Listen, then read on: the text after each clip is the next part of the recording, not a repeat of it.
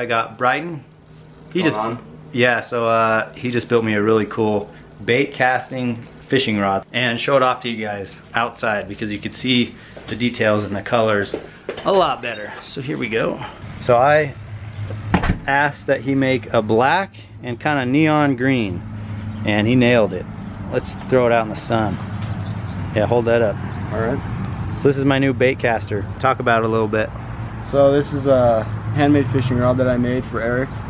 It's a medium heavy with a medium fast tip, and it's got the rubber grips on it, so when it gets wet, it's still really grippy. Yeah, so this is just handmade. If you guys want, you can check me out on Instagram and just DM me and let me know what you guys want. I can make pretty much whatever. So colors and everything, grips, everything's customizable. So all right guys, I'm gonna put his Instagram title right here, but it'll be in the description box too. But check this out, it's so funny, those of you who have watched me bass fish over the last couple years, if you've noticed, some people really like to pay attention to what I'm using.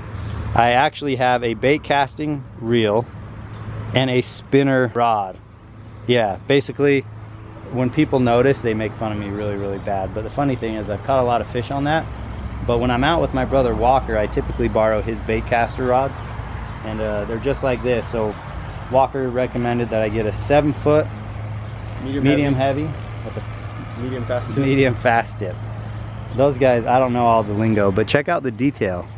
And you like did all the eyelets and everything start to finish, right? Yep.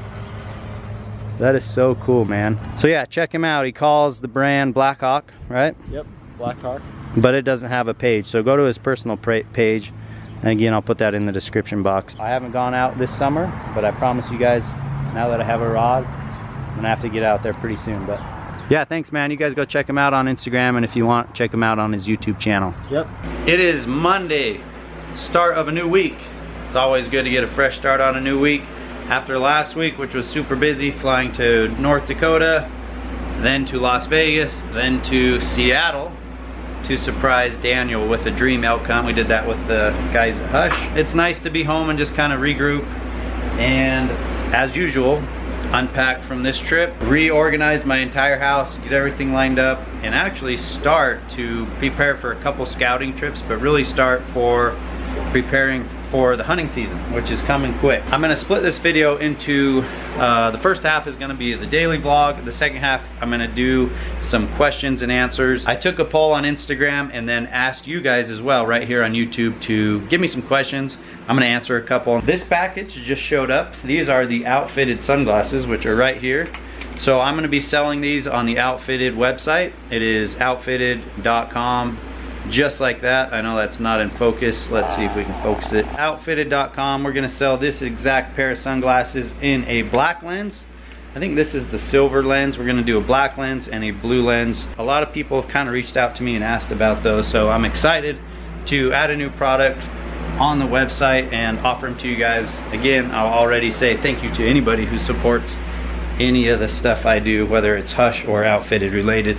Thank you guys. In the last video, you guys saw that I dropped off my Honda Foreman to my buddy TJ, who is a small engine repair mechanic. He offers his services through his mechanic shop, and I got it back. I picked it up yesterday. It's still in the back of the truck, but I'm gonna run to the gym. I'm gonna do my leg workout here real quick, try to get at least some cardio done, and then when I get back, we'll unload this beast.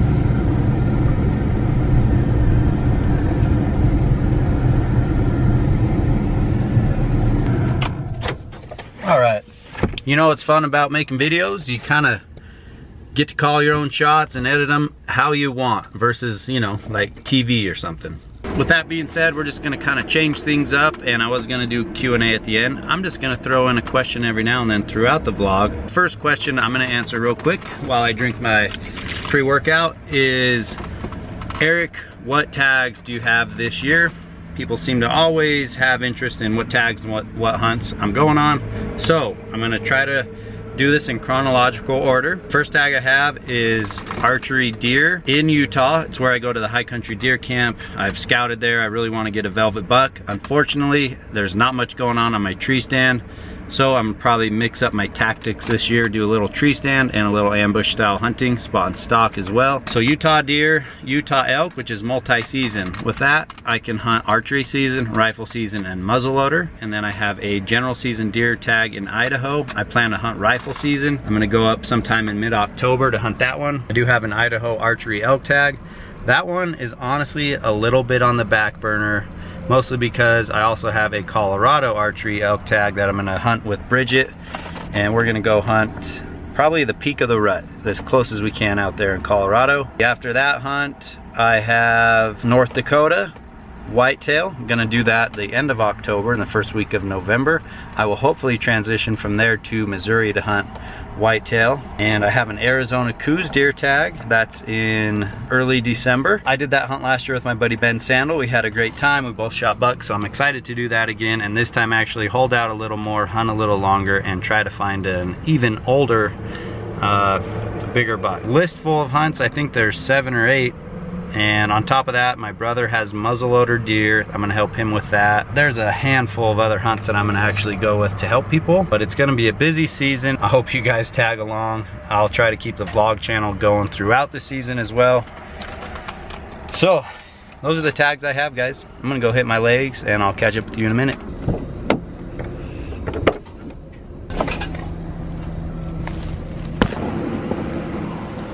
Let me tell you what, guys, it's sure been nice having access to this outdoor 3D archery range.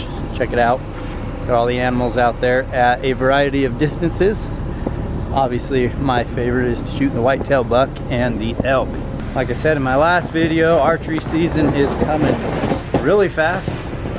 And personally, I think it's very important that you shoot as much as you can to build those habits the way you want them. Because I'll tell you what, for me anyways, when it comes down to crunch time, you know, in the moment, when it comes to anchoring, watching your bubble, all that good stuff, for me it seems to just kind of come down to habit. Everything I do isn't really thought of out there. It all just boils down to what you've done over and over. Repetition is the key. So I'm gonna pull out my spotting scope, my bow, and shoot some arrows. Some of you guys have probably seen me do this on the Hush channel, but I'm actually gonna film through the phone scope and show you guys in slow motion the flight of my arrow at this elk at 62 yards.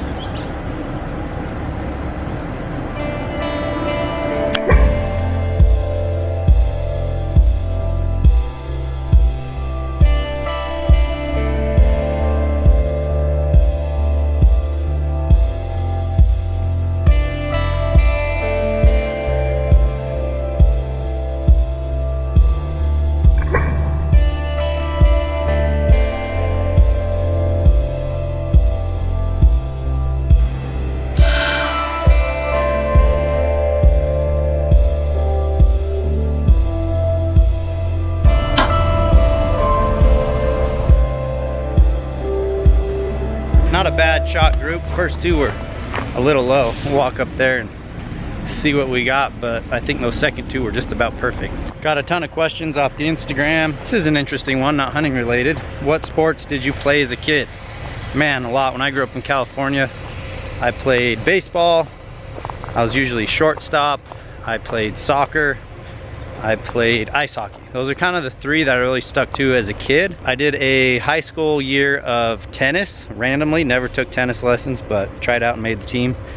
I was in a bowling league. It wasn't really sports, but yeah, as a kid, it was mainly soccer, ice hockey, and baseball. And out of those three, I really enjoyed ice hockey. When I moved here to Utah, surprisingly, couldn't find any ice hockey league, so I played roller hockey. Loved that, loved it all. But anyways, good question, thanks for asking. Here's my shot group. Let's get a closer look. So you can see the elk is actually quartering at us a little bit. Those are perfect. These a little low. I mean, that could kill an elk for sure, but you want to pull it up a little higher. Not a bad shot group. I'm not complaining, but I am going to get to 60 on the dot and then shoot. I feel like I am shooting a little low, so I'm gonna go through my 30, 40, 50, 60 and see exactly where I'm at. Looks like we have a problem. Shooting low at 60. When I first got this sight tape, I knew I was shooting low past 70. 50 was good, 60 seemed okay.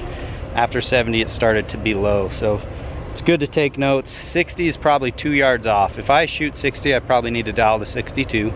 If I shoot 70, it's gonna be more like 74, 75. If I shoot 80, probably have to dial to like 86, 87. So that's where I'm at with my sight tape. I could change it, but honestly, I don't want to this close to the hunt, so I don't plan on shooting that far anyways. So it is what it is. All right, let's see what this thing's got. Fuel needs to be on. Might take a minute to get some fuel, but let's see. Ah, TJ, you do good work, man.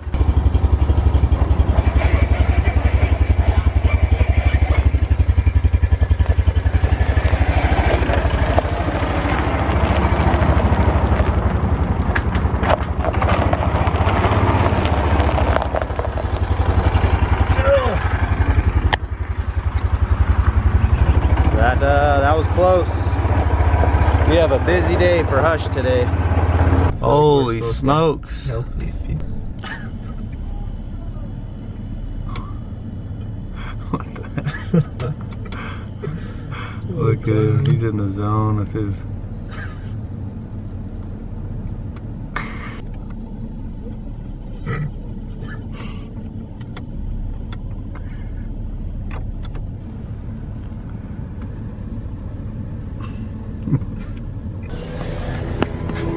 What up? You guys ready? So ready. I'm deciding, what sounds more, should it be like, conquer? Let's go, dude, Patriot. What's the other option? The other option would be,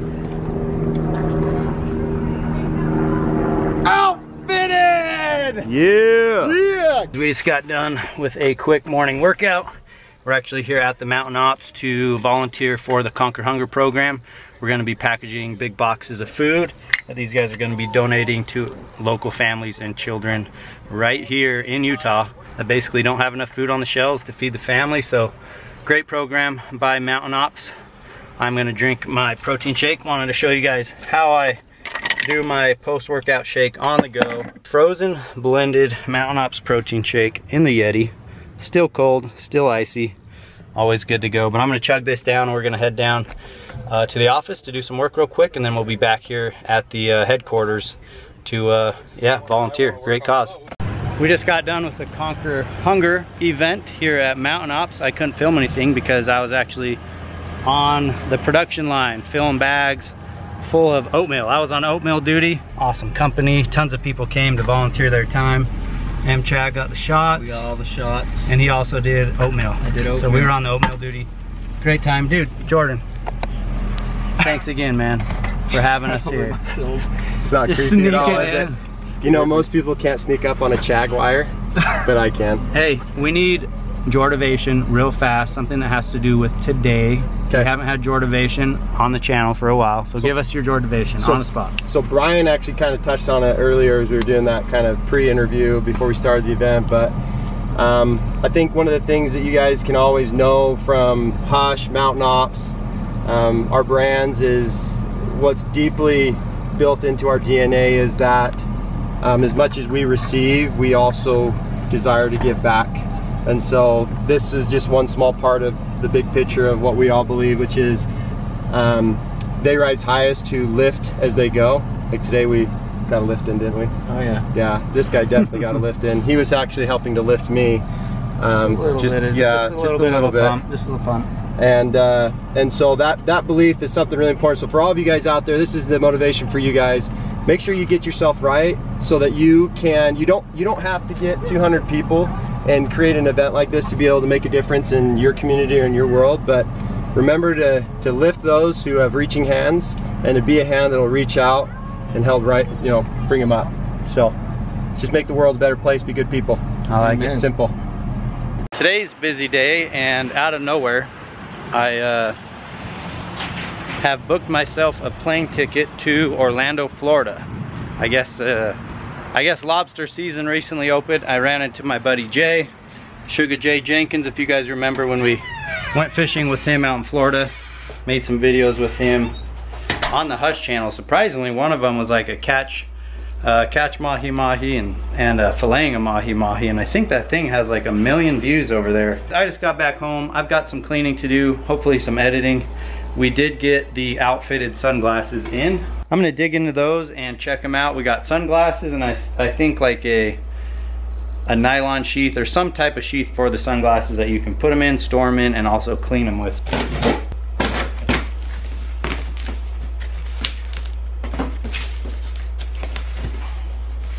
There they are. That's how they're boxed, outfitted on the outside. See how the finished product looks. I think these are the all black ones.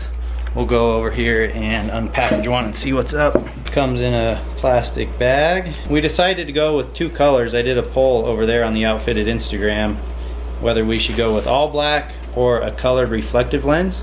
Most people surprisingly preferred the all black. So I like the reflective lens myself, but we're gonna offer these in black and a blue reflective lens. So yeah, it's definitely like a boxy style cut. The blue reflective lens. More things. What's up, babe? Hi, babe. Anyways, these are going to be on the Outfitted website soon. I don't think they're going to be up by the time I post this video, but if you guys want to get a pair, they'll be on the website, and if you want to support the brand, I really appreciate it. Outfitted.com, we're going to sell this exact pair of sunglasses in a black lens. I think this is the silver lens. We're going to do a black lens and a blue lens. The blue one will be reflective like these. So yeah, a lot of people have kind of reached out to me and asked about those, so I'm excited to add a new product on the website.